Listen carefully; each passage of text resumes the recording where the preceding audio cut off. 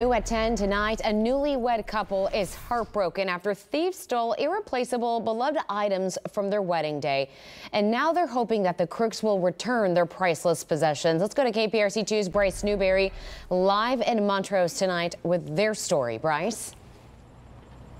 Daniela, the newlyweds say they've never had a package stolen. This first time is the worst time because the Porch pirate got away with those irreplaceable belongings.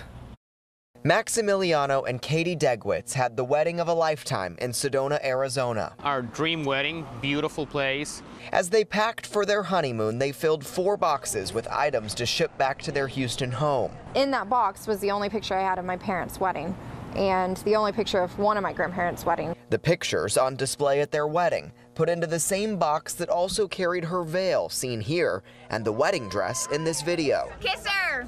When they returned home Sunday night, all of the items gone after a Porch pirate captured on their surveillance camera swiped one large box only 7 hours after delivery. Grabbed a couple of them, saw which one he wanted to carry, and left with it. Just like that. No shame. But all of the special keepsakes inside, invaluable. There's no use for him with most of these items or any of these items, but he does have a lot of value to us. They hope someone will recognize him or their belongings so they can hang on to reminders of their special day. Things can always be replaced except for pictures that are original.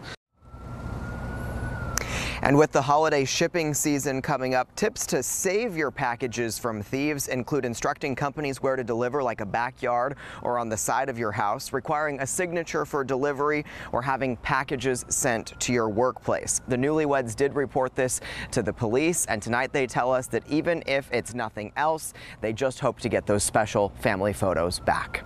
We're live in Montrose tonight. I'm Bryce Newberry, KPRC 2 News. I can only imagine how special it would be to get that back.